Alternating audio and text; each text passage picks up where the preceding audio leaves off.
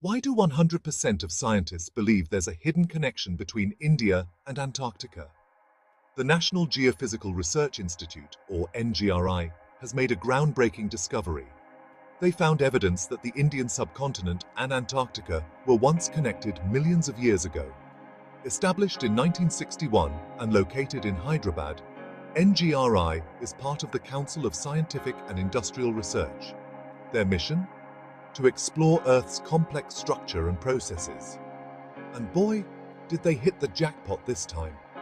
NGRI's research covers three main areas: geodynamics, earthquake hazards, and natural resources. With this latest find, they're helping us understand the tectonic dance that shaped our planet. This isn't just cool science. It's crucial for understanding natural resources and preparing for natural hazards. Thanks to NGRI, we're one step closer to